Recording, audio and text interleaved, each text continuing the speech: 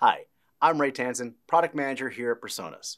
We're very excited to be able to announce the new FLEX DSP update for the StudioLive Series III mixers.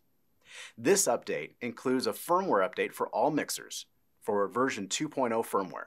It also includes an update to UC Surface, an update to our Universal Control USB driver for the mixers, and an update for Capture to version 3.0.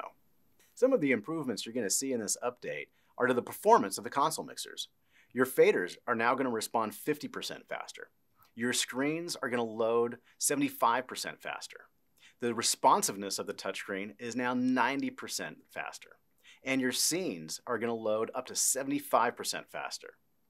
What this means is when you're switching between banks and layers on your mixer, you'll see that the faders are going to move and the screen's going to update a lot quicker, so you'll be able to stay on top of your mix with more efficiency.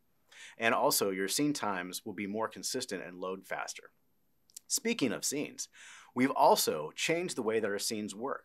You'll now have projects and scenes. A project includes all of the configuration settings for your mixer, such as your digital patching. And then your scene is all your mix parameters. And one project can contain multiple scenes. We've also taken the amazing Fat Channel EQ and compressor plugins that are available on all inputs and have also made them available on all outputs. Again, this is simultaneously for all inputs and outputs. All of them can have these great Fat Channel plugins. We've also spent a lot of time on the USB and Abb Io on the mixers. Now, your USB has an astounding 64 by 64 I/O on all mixer models.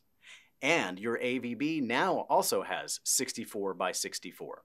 This means that with the digital patching, you can get more sources and more sends in a variety of different ways, whether you're hooking up to multiple ear mixes, bringing in different stage boxes. There's a lot of new flexibility here, especially when you're doing sends to USB or returns from USB. Imagine what you can do now in your studio and with the DOM mode. So those are some of the new features. We also have a brand new feature that's user profiles.